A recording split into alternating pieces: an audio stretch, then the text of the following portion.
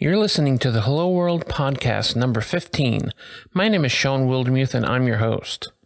The Hello World podcast is where you can hear from some of your favorite developers, authors, and speakers about how they got started in this business. We go way back to their first computer, their first code experience, and their first job. This week's guest is John Papa. John Papa's a well-known technology expert and is a former Microsoft evangelist on Silverlight, Windows Phone, and Windows 8. John is a Microsoft regional director and author of more than 100 articles and 10 books. He specializes in professional application development with technologies including HTML5, JavaScript, CSS, Angular, Durandal, Silverlight, WPF, C#, and .NET. He can often be found speaking around the world at keynotes and sessions for conferences such as Build, Mix, PDC, TechEd, VS Live, and Angle Brackets. He currently enjoys authoring courses for Pluralsight and can be found at johnpapa.net or on Twitter at John_Papa. John and I have been running in the same circles for a number of years now. We kept on running into each other in the Silverlight space, in the Windows Phone space, in the Windows 8 space, and now in the web space. John's always an interesting conversation, and John and I have a lot in common. We seem to always grab onto a new technology about the same time, and I'm always interested in his perspective. In this episode, John talks about how he got started with his Commodore 64 and how passionate he is about mentoring other developers. Let's take a listen.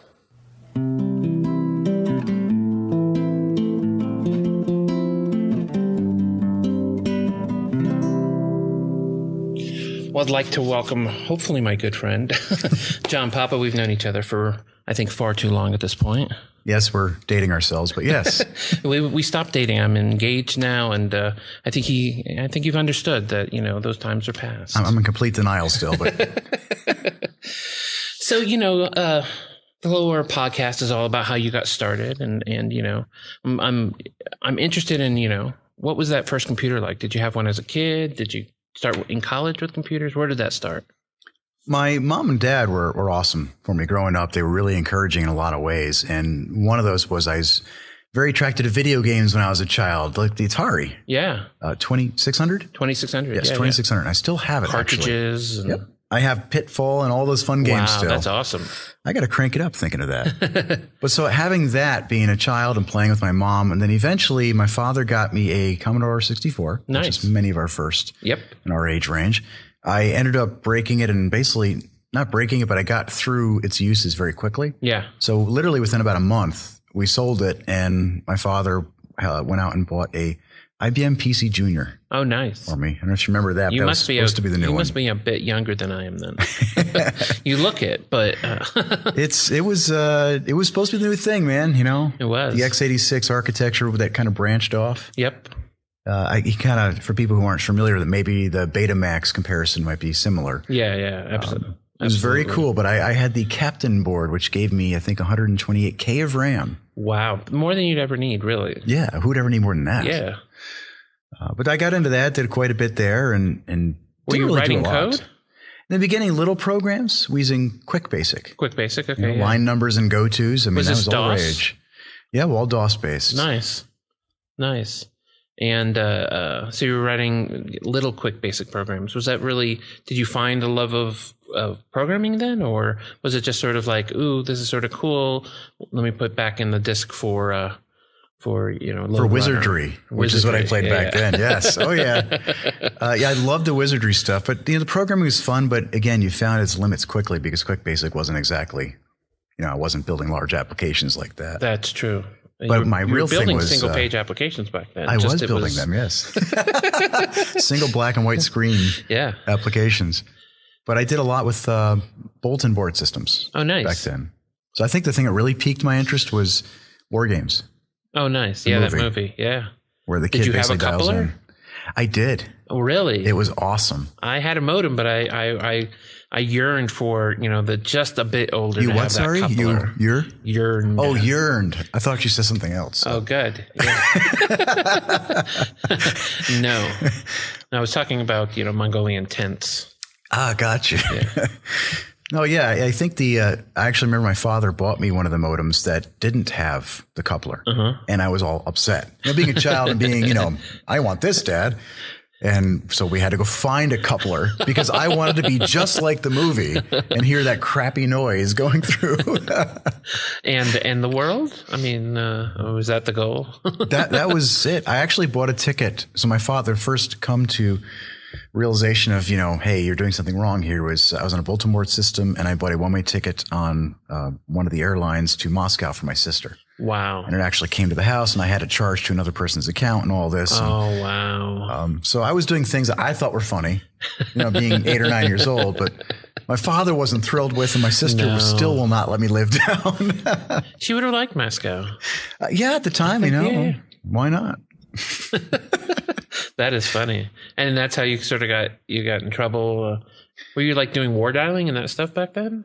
Yeah, I did quite a bit I dabbled in a lot of different things. And I think what really started hooking was when I got to college, I either wanted to be a writer or I love writing fiction. Oh, nice. Or I wanted to get into computers. And my oldest sister, a big influence in my life is, again, she became a teacher. She's a writer, became a teacher. Nice. And I have ultimate respect for teachers, but the struggles she's gone through in her life financially with her children and all that because of being a teacher, I just didn't want to put my family through that. Sure. The good thing is now that we're Pluralsight authors, we get to be in technology and teaching. That's the great part. Yeah. Well, I was going to say when you said you liked writing, because that's kind of how I first, I think, knew you was the column you had in MSDN. And maybe before then I think you did some writing as well. Yeah, I did some early books on SQL Server and Visual InterDev. And oh, you're the one who wrote about Visual InterDev. I did a book on RDS as well. Wow. the dirty stepchild of ADO. Oh my gosh. And when he says ADO, ladies and gentlemen, he's talking about ADO, not ADO.net. Correct. Yes. Completely stateful type of conversations. Well, I think you should be able to open a connection to the database in 7 different ways. Why would you ever want to be disconnected from the database? Come on. We love our data. We do. We love, our connections and don't want to give them up.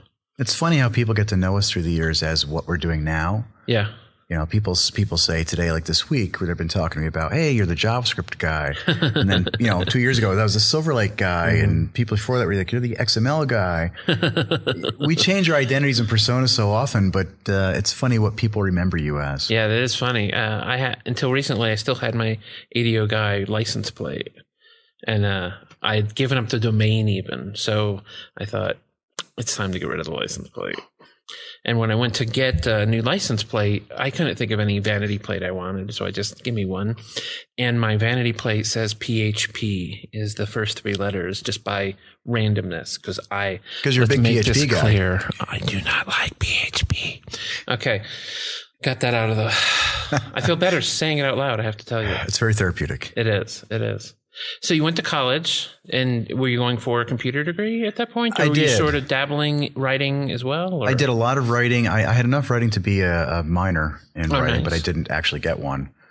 And I went through there to be into computers. I think it was computer science, computer informations, whatever the heck it was. CAS or one of those. Yeah, and I took all the required courses that absolutely helped me with nothing. Sure. Like learning assembly language and things like that. But I did have one course in college that was awesome. It was a 2-semester course. I think it was called software engineering. Nice. And it was waterfall at the time, which I wouldn't do today. But what I learned in that was, did then. Yeah. You learn, you actually had a project and a team and you all switched roles in the next semester, but it's all about how to get the information of the project and then requirements and then designing it, developing it, testing it, delivering it. That 50% of the project that when most people leave college, they don't know exists. Exactly. They think they're going to sit in a dark office and be illuminated by the light of their laptop for their entire career. And that just doesn't happen. Yeah. You don't get a tan from that. So that's not a good thing. But it was a great class to go through. And that's the one I really hang my hat on awesome. That was a great, because it didn't matter what technology we were using. And incidentally, we were using Oracle Forms, I think it was, on a VAX. Nice. So, and this thing called email started appearing on my computer. I'm like, what is this? Wow. How long until you figured out whether you should put the hyphen in email or not? I think that took me 10 years. I still don't know how you spell that. I wonder how many people realize what email stands for, too. Exactly. It's like that little save icon, the floppy disk. What is a floppy disk, Dad? Well, it's this thing you used to put in your computer. You put stuff in your computer? Oh, why was it floppy? Yeah. So did you do any co-op while you were in college, or did you go straight to your first job after you graduated? I did. I worked, I think I did 2 or 3. They went for a small company who did laboratory testing, which is the only thing I remember from that company besides they had a lot of fun was one of the companies that they service software for was Coke or Sprite or Pepsi or one of those. And they had to test for an acceptable level of rat poop on the cans. And it constantly caused me concern of what is an acceptable level of rat poop on my soda can? I think 0 is the level I would put it on. And that is not the answer. But I'm sure that isn't the answer. So now I have this obsessive compulsive of any can I get to wipe the top very clean. That's funny. Did you grow up in Florida where you're at now? I grew up in Albany, New York. Upstate New York. Okay. That's why I did that one. That's why you're a Yankee fan. Yes, born and bred Yankees and New York Giants. And then when I moved to Florida for college for a couple of years, and then went back to New York for college. But in Florida, I actually did an internship with IBM. Nice. And that was when I realized the college education I had like a 3.9 GPA at my college in Tampa, and I was learning nothing because I got to IBM and I realized how dumb I was. Sure. And I said, you know what? I need to go to a different school with a better computer education program and stop going to the beach every day and playing volleyball. I think one of those might be more important than the other, but I understand. But, I ended up graduating with like a 3.1 or 3.0 GPA, which is still great, but wasn't 3.9. Sure. But I think it shows you the level of challenge. If you're not struggling, then you're probably not learning. This was sort of my experience, and especially high school is, if they were easy courses, then why was I wasting my time? Yeah, and I think the high school grades are more important than the college grades are. Sure. Because high school, you're using those grades to get into a college. Right. In college, I have yet to meet somebody who said, what was your GPA?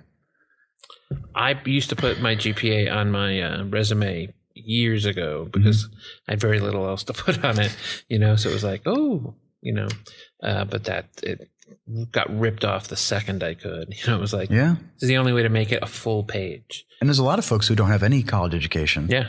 Who are doing great in our industry. Yeah. I don't think it's a requirement. We were talking with some of the other authors because I dropped out of college after 15 months because I was working full time, and kind of the same experience you had, except that I started by working and then went to college because I felt like I should.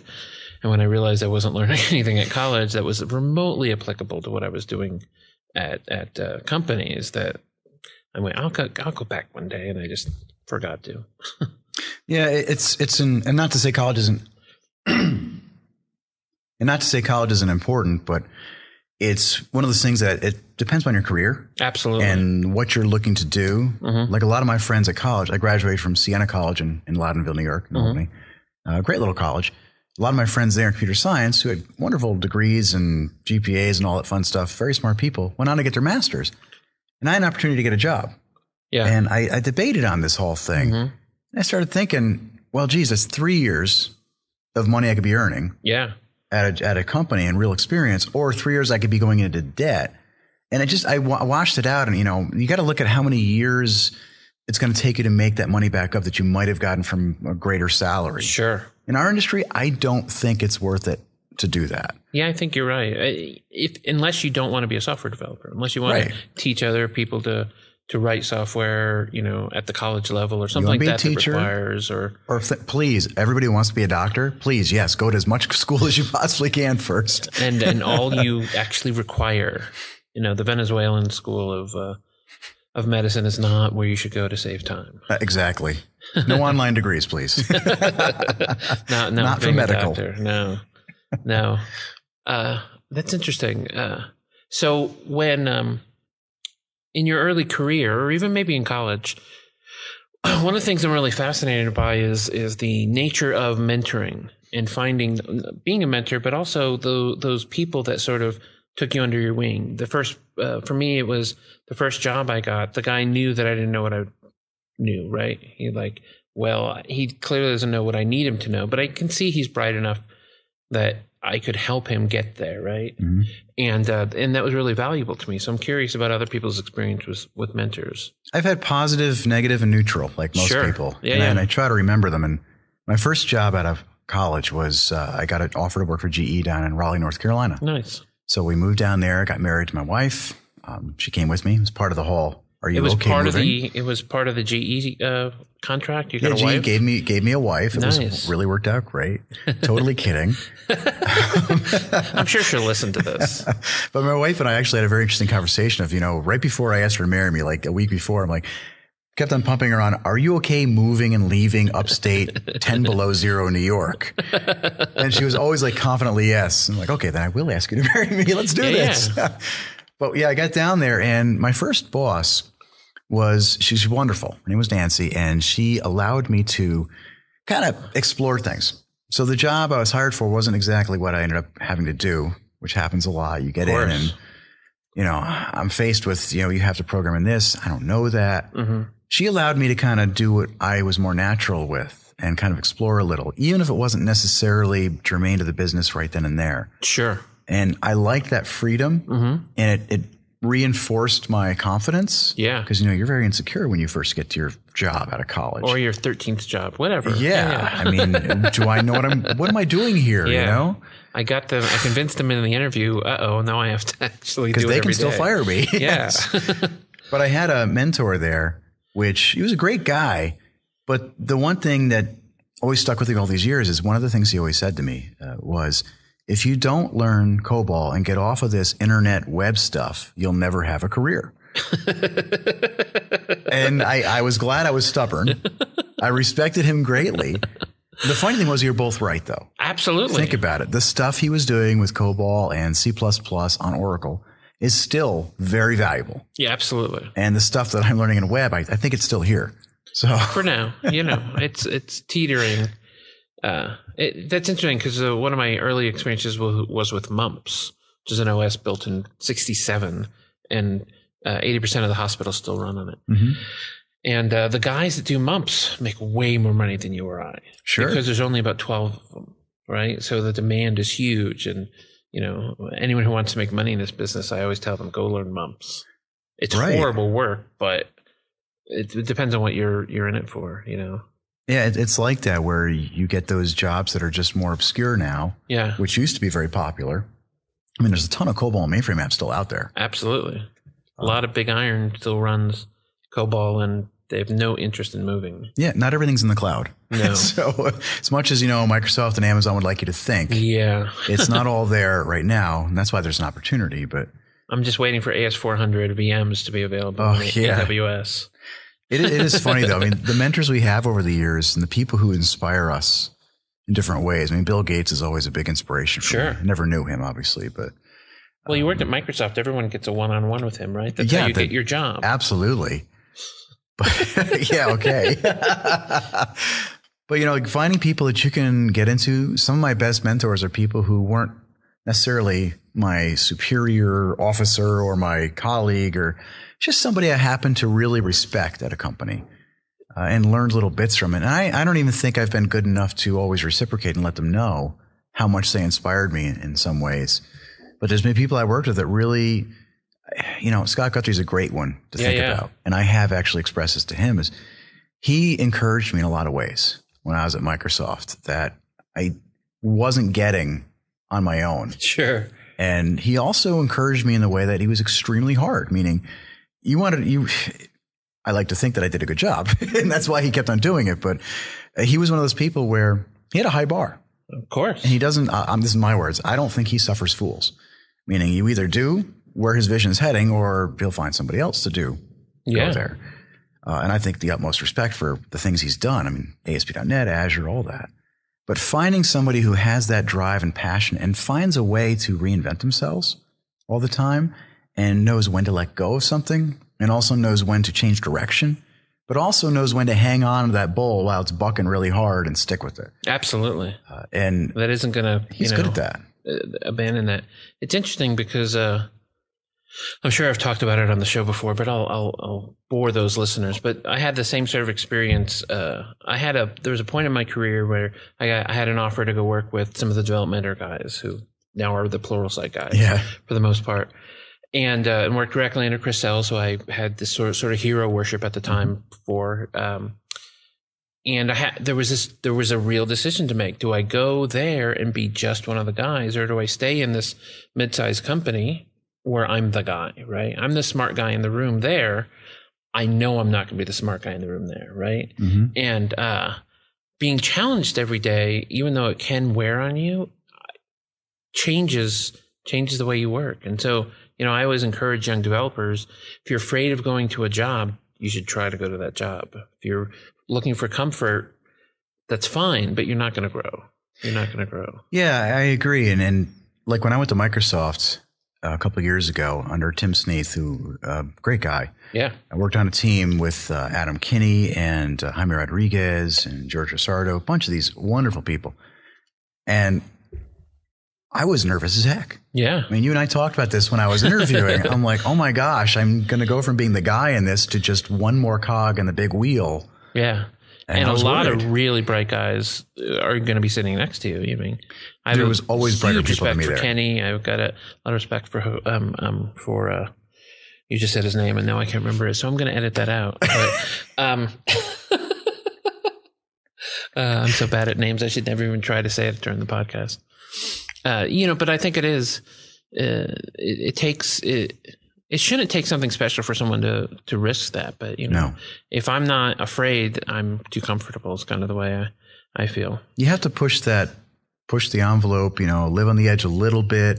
You got to find what motivates you, because you don't want to become dead at your job. Yeah, you want to constantly strive to do a little bit better, and it doesn't mean take unnecessary risks. You got to know when to weigh the reward. Like, to me, some of the biggest risks I took, one was going to Microsoft. And then once I got there, I realized my style was not their style. Sure. And I just made a decision. But you did prosper there. I mean, I did well. Yeah, yeah.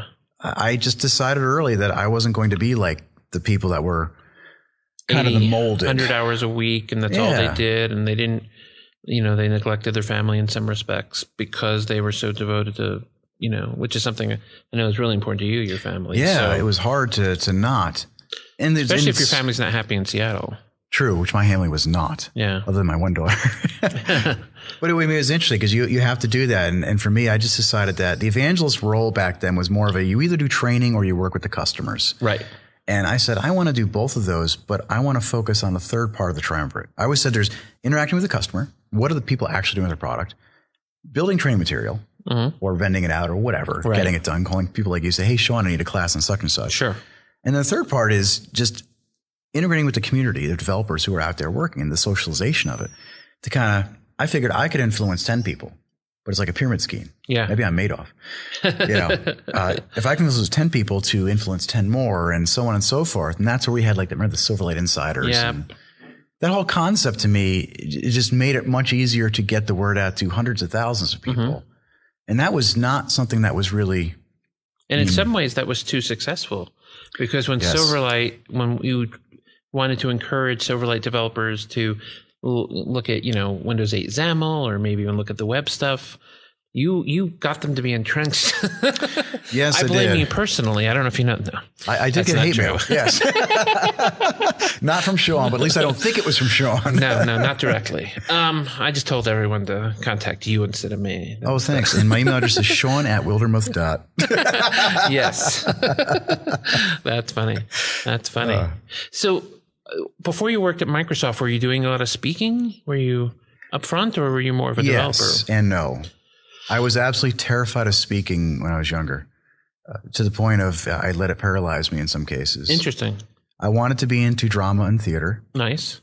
But having stage fright. But having severe stage fright. Yeah. To the points of shaking and butterflies and just not being able to speak right and mumbling. And it was just, insecurities galore. Sure. So I was that guy who just never took that risk and tried out or did. And then I remember being at my second job after GE, a company called DV Basics. Mm-hmm. And they were in Raleigh, North Carolina. And I was doing development, and I just took a risk one time. I said, I'd really like to train. I've never done it before, but I'd like to. I was a tech lead. Yeah. So I can train 3 people. Why not train 10, however many? 20, whatever. So I switched over to roles of doing that. And then I had a presentation with about 120 to 150 customers come in. And I was going to do some topic on who knows what, visual internet, let's say. Right. And right before I was going to speak, I went to the bathroom to wash my hands, whatever. And while washing my hands in the sink, all the water flew up and onto my pants. And everyone's biggest fear. It was literally looked like I had just wet myself all over, and it was just in that spot. So yeah, it was just in that spot. And then I just kept on trying to frantically dry it. And then I realized I had 3 minutes left. I'm like, there's no way this is going to work out. And keep in mind, I'm wearing khakis. So it's like light brown and dark brown. So I grabbed some kind of a folder of some sort. And who goes to a podium with a folder, you know? Right. And I'm walking down the aisle. Behind the folder so they would dry during the talk. That's hilarious. And I'm Italian. I'm Sicilian. I move my hands. And I'm surprised I've knocked the microphone over yet here. And at the podium, I'm standing still and keeping my hands in front of myself. And I remember after that, I don't remember how it really went overall, but I remember after it, people liked it. And I said, you know what? Nothing worse could ever happen to me in front of 100 and something people. And people noticed. Yeah, of course. I mean, it's not like Yeah. You can't completely hide it, but I forced myself in that situation, and it was horrific. And I've had flubs since then. I'm sure you have too. Yeah, everyone does. But who cares? You can't laugh at yourself then. Absolutely. I like the story of Billy Connolly. I don't know if you know who he is. He's a Scottish comedian. Yes, I do. Yes, he's I think around 70 now, and he's been doing stand-up or music, or usually a combination of both, since he was 17. Every time he gets on stage, he throws up. Right before he gets on stage, he throws up. He has this terrific stage fright. It has never gone away. Wow. But what he gets back from the audience is so good, it's worth it to him. And I remember that a lot when, like I just did a presentation.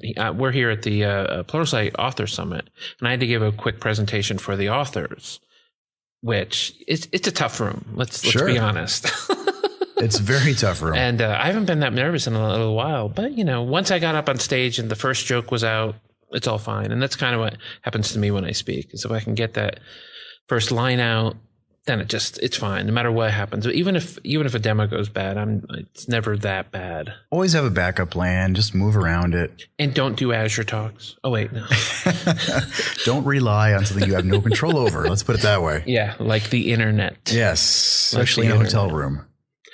And so, what is your role in mentoring developers at Disney? Because you're still at Disney, right? I am at Walt Disney. Yeah. So it's a lot of fun. Wait, are you a ticket taker? Is that right? You now just take tickets? Well, you saw the picture of me on Facebook, right? I did. I'm handing out maps in front of the Magic Kingdom. That's awesome, actually.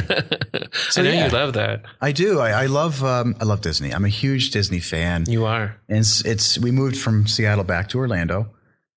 My wife gave me 2 years and said, if I don't like Seattle in 2 years, you're going to move, right? I said, yep. So we did. Almost 2 years of the day, too. The last day of build was my last day at Microsoft. That's funny. So we got to Disney, and the role is, my title is Principal Application Developer for the Center of Excellence. It's a fancy title for basically our team helps make sure that the quality bar stays there for parks and resorts at Disney. Mm-hmm. And a lot of my job is just making sure, hey, you're building an app. Let's just make sure it's scalable, testable, maintainable. Yeah. So we do a lot of guidelines, and we have a few rules. The rules are very few, quite frankly. But the guidelines are usually like, it's okay in this project, but next time we should do this. And so do you project reviews as well for the internal projects?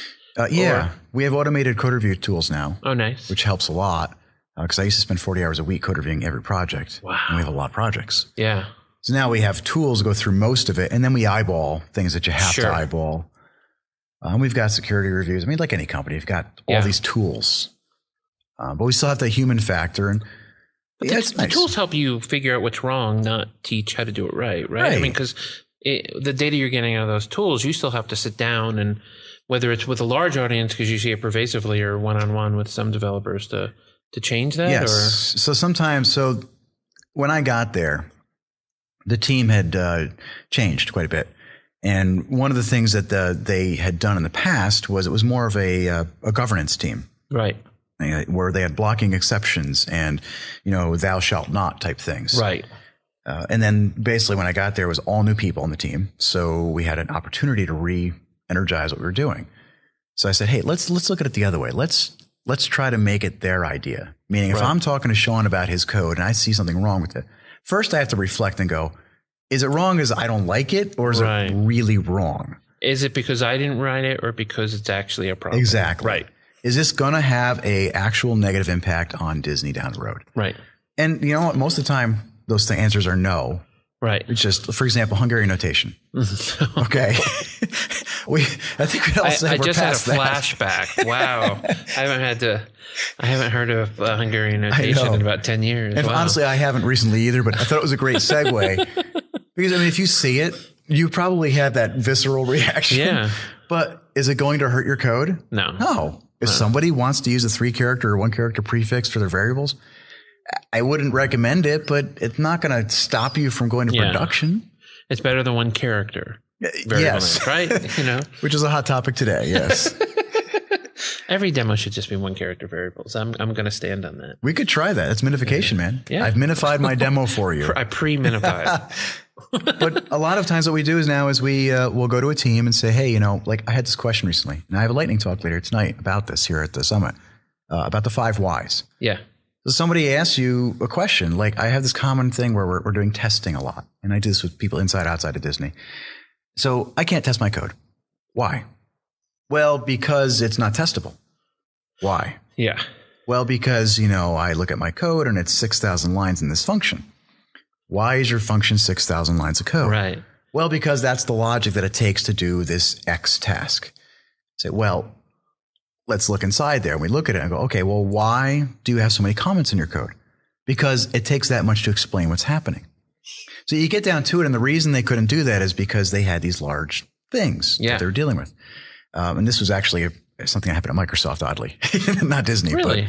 But we're looking at this code and doing that. And I actually sat down with the developer. Instead of telling him you're bad, you're horrible, go back and fix it.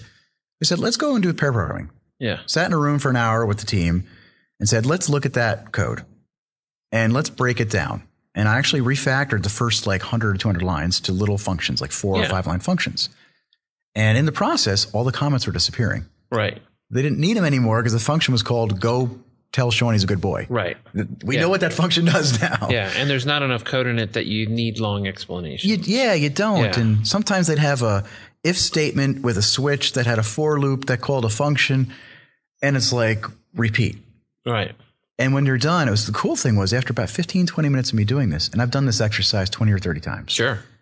After doing it 15, 20 minutes, the team in the room has always then just said, get out of the way, John. I'm going to do it. I'm excited about this. Yeah. Now I understand what, And there's 6,000 lines of code in one function becomes 3,000 lines of code in 100 functions. Right.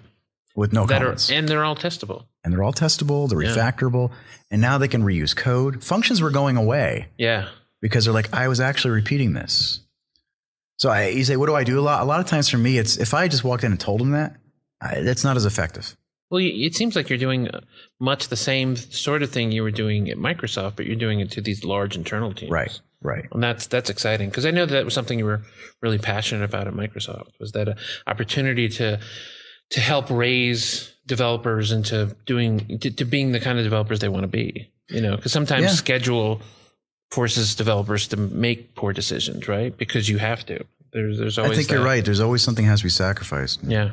I was never and I still am not the most technical of all the people like in this room at the summit. And sure. Never been the smartest guy in the room, but my thing has always been, I know that I'm good at helping look at a problem and figuring out how can I simplify it. That makes sense. And then communicate it. And there's a need for that out there. Absolutely. So. Absolutely.